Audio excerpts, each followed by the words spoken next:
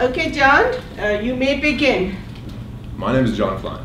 My research is based on a problem that I had. That problem was an Olympic runner who came in and he was injured, so he was unable to run. Because of his injury, he could not run at full body weight, so he came to us and asked if he could run on our AlterG treadmill. For those of you who don't know, an AlterG treadmill, pictured there, is a lower body, positive pressure treadmill that allows you to run as little as 20% of your full body weight. You run with your legs inside of a bubble with such high air pressure inside that it lifts you up. It actually kind of feels like running on the moon. It's very cool.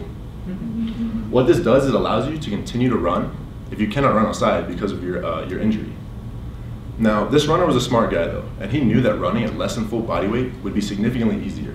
So easy in fact that he was doubtful whether or not he'd be able to get a good enough workout in to stay in shape to compete in his race. So he came to me and he asked, John, how much faster do I have to run to get an equivalent workout? Now, for everyone in the room with a research background, this question should have you licking your lips. Such a seemingly easy question to answer that no one had bothered to answer yet. So I went about finding that answer. I recruited 20 runners, and after putting them through 100 tests and way too much statistical analysis, I had my answer. That answer is presented in a simple, easy to use reference conversion table, where you pick the speed that you want to run at outside, the body weight percentage you're currently running at on the AlterG treadmill, you go like this, and like magic, you have the speed you're required to run at to get an equivalent workout. We gave this information to the runner, and he was able to successfully continue to train and let his injuries heal. And for those of you who are curious, he actually ended up winning the race that he was set to compete in. And no, before you ask, the runner was not Usain Bolt, although that would have been really cool. Anyways, it's always been known that you have to run much faster at a percentage of your body weight in order to get an equivalent workout. But until now, we didn't know just how much faster. My answer to that is a lot faster. And let me put it in terms everyone can kind of understand.